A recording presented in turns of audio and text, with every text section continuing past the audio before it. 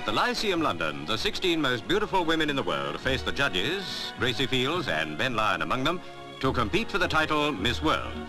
Karin Hultman represents America in the contest organized by Mecca Dancing in association with the Sunday Dispatch. Grete Hoffenblad is this year's Miss Denmark.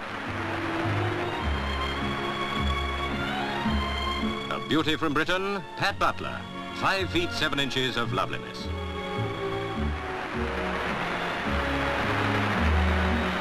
Now Miss France, otherwise Claudine Bleuse. Last year, a countrywoman of hers won the Miss World title, but Claudine doesn't complete the double.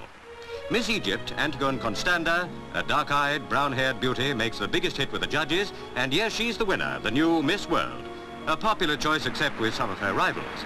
Not beautiful, say some. Too fat, says another. Even, believe it or not, too much sex appeal. What do the men say? Oh, not a word, we just look.